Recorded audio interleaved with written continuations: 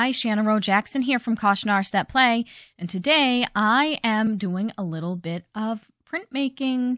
I have been wanting to do this project for a while. If you watched my other video where I did printmaking for the first time on my channel anyways, it's like the first time I've done this kind of printmaking since junior high, then you know that I actually think I had mentioned this particular sketch in that video, and I decided to save it for fall time because obviously it's fall themed. And so I thought this would be a great relaxing exercise to do on a weekend, and I was really feeling the fall vibes. I cannot believe that it is already November. This year has flown. It is so crazy to even think about. And fall is my favorite season, so I really wanted to do a variety of different projects this year. More crafty, I think. I'm definitely feeling the craft vibes. I did some acrylic pouring with my husband that was fall themed, and now I'm working on this. And it's just a fun way to be creative without having to take so much time to do a realism piece. I am working on a commission right now of a landscape for somebody, and that's taking up a lot of time. So this was a great way to be creative and a low pressure kind of project for me in between working on my other projects, and it was my way of getting into the fall mood even though I didn't have time to do a regular drawing. So I'm hoping that this will be kind of a nice relaxing video. There's going to be a lot of real time and slowed down clips in it for you, and I am just slowly working my way through carving this block. I think this linoleum is Blick brand, I believe. I will link everything in the description below. This is my first time using this one. I had bought this one separately from what I got for my original printmaking video, and I really enjoyed carving this one. As you can see, it definitely carved quite easily for me. And I'm still getting used to things. I am not used to this kind of printmaking, but it's so satisfying. Carving linoleum is so satisfying.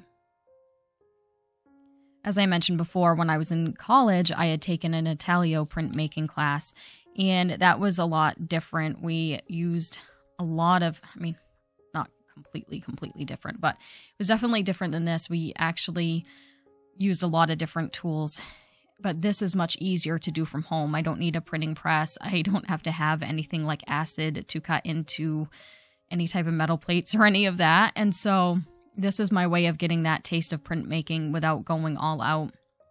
Just something relaxing to do in between things. As you know, if you've watched my channel, I love trying a variety of different things.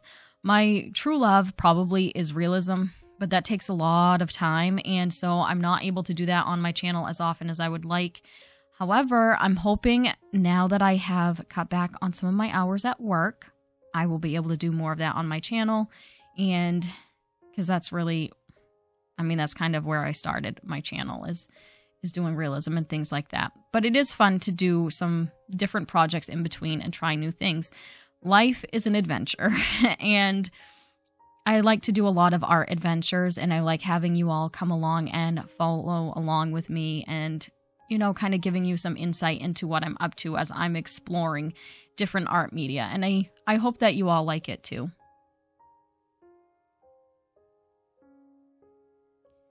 This one definitely is one of my favorites so far out of the ones I've done. This one and the one, obviously, of my husband and my dog are my favorite plates so far.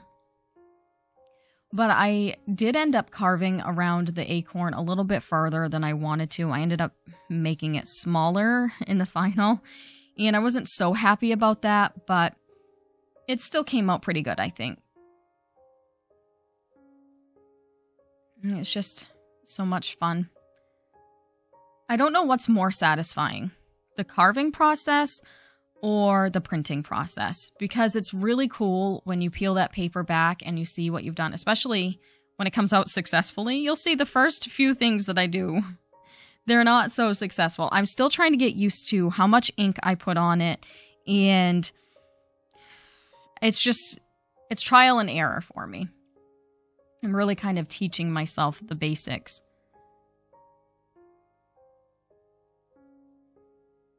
And I really, really love acorns lately. I think I've mentioned that in previous videos. I am into acorns lately. Ever since I did my colored pencil piece that is a fall still life, and I had drawn the acorns for the first time. I don't know, acorns are my jam right now. But I had actually sketched this out back in like 2017. So I think that I actually had sketched this from the same reference photos that I took to do my realistic colored pencil drawing. So it's related to that drawing. So what is your favorite fall themed item? Obviously, I've mentioned that I love acorns, but I think pumpkins, I really, really love pumpkins. I love drawing them. I love decorating my house with them. We have pumpkins all over the place, whether it be real or fake. And we actually grew pumpkins this year. Well, we grew one pumpkin this year, and we are so proud of it. It's lopsided, and part of it didn't want to ripen in time, but it grew pretty big, and we're very proud of it because our chickens kept trying to get into our garden, and they dug up the pumpkins a couple times, and so this one really was a fighter. It even had been pecked quite a bit, and it still persevered, and so we're super proud of our pumpkin. But pumpkins are one of my favorite fall-themed things, and so what's yours? Let me know in the comment section below.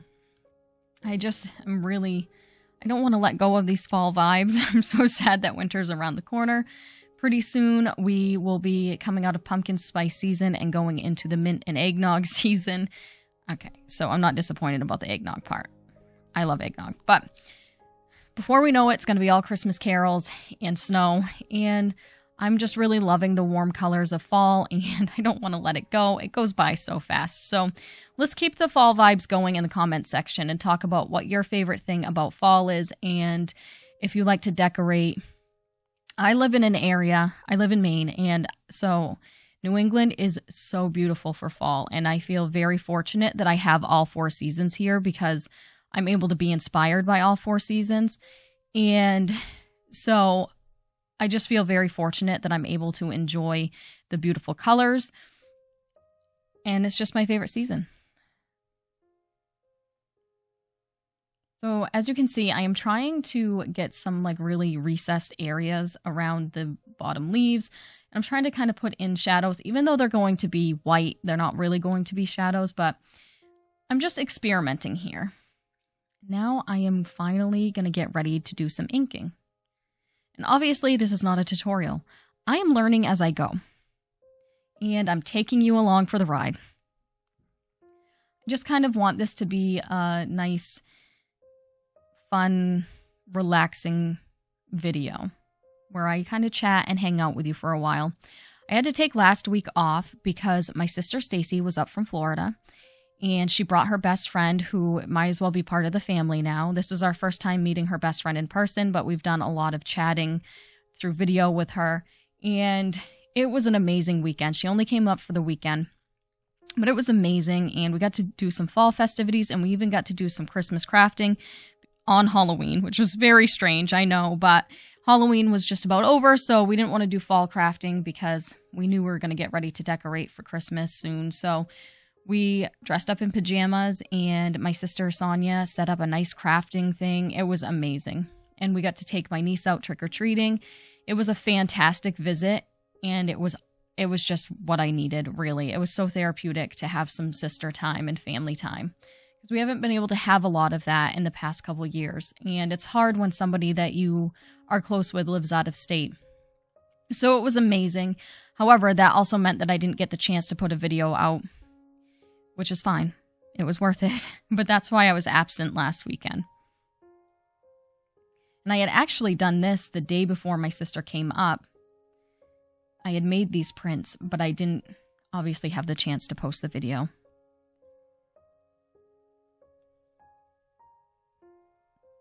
So now I'm just kind of going through with that nice warm orangey color. And I experimented a lot with what I was doing. There's a few times that I tried to put gold in there. You'll see me come in with a paintbrush. It doesn't end up working out. And I think for this one, I believe it's this one, that I might have had too much ink And, you know, I'm getting used to things. Usually the first few are kind of like proofs anyway. I don't usually do my first few, at least what I learned in printmaking class. We usually try it on like cheaper paper first, just to see if the print is going to even remotely work the way we wanted it to. This time I had only cut a certain amount of pieces of paper, and I really should have probably cut more, but yeah, that one was a little too much ink, so I lost some of the detail, and you can kind of see it was a little bit blobby. And then this is where I'm coming in and trying to put gold there, and then I'm like, I can't even really tell it's there. It's mixing with the ink that's already on there, because there was still quite a bit of ink on the plate. I really wanted to have a golden acorn, though. But the good thing about this is I can print off it indefinitely. So if I want to come back maybe next fall or maybe by the end of the season, I don't know that I'll do more printmaking by the end of the season, but if I want to come back and print again and do a different color scheme, I can do that.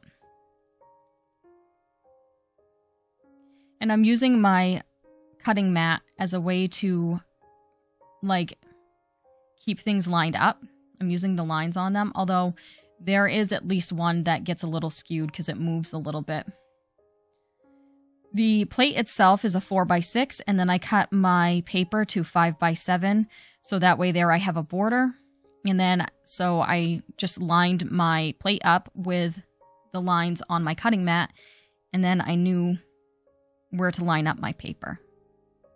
And that one, I just tried to use what little ink I had left. It does kind of have a golden acorn, but there wasn't enough. I mean, there was still ink there, but not quite enough to make a full print.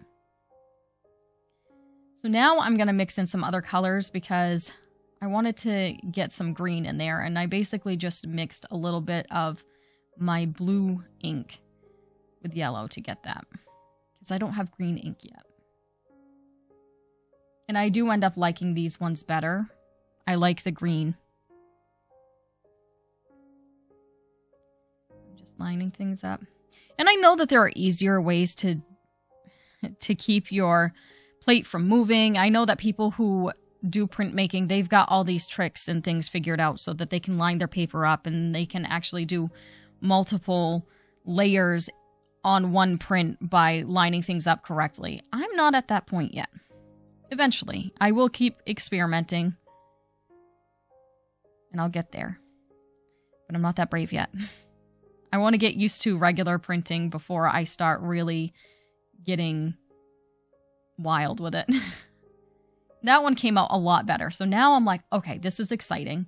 This plate's going to work. I'm going to keep going. So some of the paper that I'm using, I actually have, I think it's Strathmore printmaking paper, but then I'm also using the Strathmore watercolor greeting cards. So a couple of these are cards and a couple of them are just on paper. And I think I used the paper up first and then I did the cards. So in that way, I kind of did make sure that I had proofs first. I was using my flat paper because I didn't want to waste the greeting cards on it. And then I had to kind of come through. Some of my lines got a little gunked up with ink, so I came through with a mechanical pencil and dug those lines out. That's probably not the professional way to do this. I don't know. I'm just doing what I can. But it is so fun to just kind of watch the magic happen. And I sat there, I had my tea, I was watching Halloween things in the background on Netflix, or I might have been watching Charmed. I never watched that show when it was on, but I've been getting into it lately. I've been watching it on one of my streaming services. It's kind of corny, like really corny, but I like it. I like the witchy aspect, and it's perfect for spooky season, so even though it wasn't inherently Halloween themed. And just smoothing it out.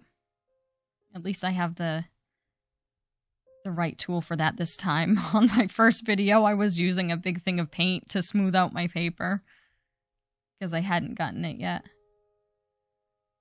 And I like this one a lot too. I'm liking the addition of green a lot. So I kept most of this relatively real time, just so you could really get an idea of what I was doing. This was a quick process. It's much quicker than my drawings. So I have to speed up my drawings and paintings a lot of times because I can't put a video up that's hours and hours and hours. But with this, I was able to kind of keep it nice and relaxed in real time for the most part.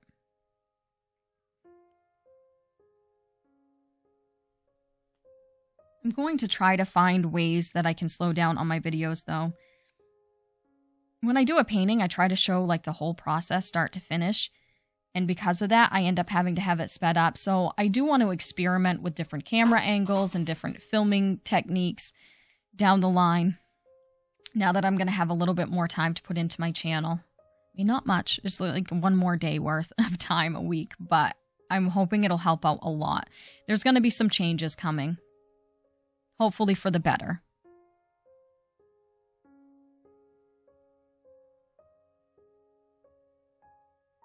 I don't know if you can hear it, but my cat is going crazy in the background. He's knocking things over. He's howling. I think he's excited that I'm home. But he's really trying to get my attention. He tipped over his water dish. And I had to go clean that up in the middle of my voiceover. Silly animals. This one is my favorite. I really, really like this one a lot. I just love like the way the green is and it fades into that orange. I don't know. That one was so much fun. Here I am again attempting to do gold. I don't know. I really liked it when I did the one of my husband and my Chihuahua. And the gold and the black had kind of mixed together. That was my favorite set from my other video.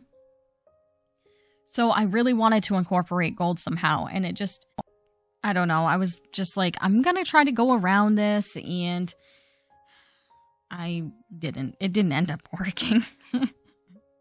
It was not meant to be gold. It just was not meant to be gold. Because it was at this point that I'm like, you know what? I don't care. I'm just going to go over the whole thing. So there might actually be a little bit of metallic look mixed in with the ink since I did it that way, but it just, yeah. This one has a little more green, I think, than the others. I really liked this one too. This ends up also being one of my favorites. And I can't remember, it might have already shown the one that was like really skewed, or it could be this one. I don't know. I'll have to maybe just cut the border and see if I can make it so it doesn't look as skewed. That's one thing that I liked about having a larger border. Is that, you know, I might be able to cut it down and make it doable. Have you ever tried printmaking? Let me know in the comments below. This is just something that's so vastly different from what I do with my other mediums. And so it really is like a reset button for me. It's just such a nice, relaxing way to get creative.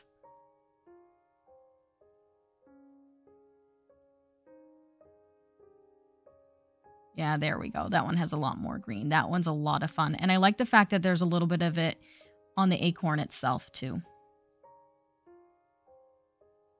So here we go. These are my favorite ones. As you can see, they're the ones that start to have the green in them. So much fun. And I got those little acorns that are off to the side. I got those at the Dollar Tree. How fun are those for like table decor? So much fun. But yeah, so that's it. Happy fall. Thank you so much for watching. I will see you next week. I hope you enjoyed this video. Have a great day. Bye.